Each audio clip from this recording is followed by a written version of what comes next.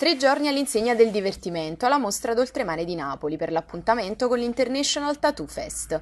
La convention organizzata da Costa Tattoo alias Costantino Sasso si terrà da venerdì 25 a domenica 27 maggio e ospiterà circa 300 tra i migliori artisti dell'arte su pelle che giungeranno da ogni parte del mondo per sfidarsi a colpi di creazioni live in diversi contest presentati da Emis Gallo sulle note del DJ Frank Carpentieri.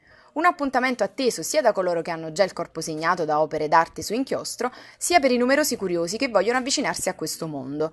Il Tattoo Fest infatti punta sempre a un approccio culturale al tatuaggio, osservando tutti i vincoli igienico-sanitari e valorizzando le opere degli artisti tatuatori, come spiega Costantino Sasso. Ci saranno quasi 300 tatuatori provenienti da tutto il mondo, ognuno tatuerà durante questa manifestazione e il bello sarà proprio vedere tutti questi stili diversi, quindi dal tatuaggio realistico al tradizionale al maori e il bello sarà vedere anche tatuatori provenienti dalla Polinesia che tatueranno con tecniche tradizionali, con le bacchette, quindi sarà bello vedere questi tatuatori che incidono con delle bacchette proprio su pelle.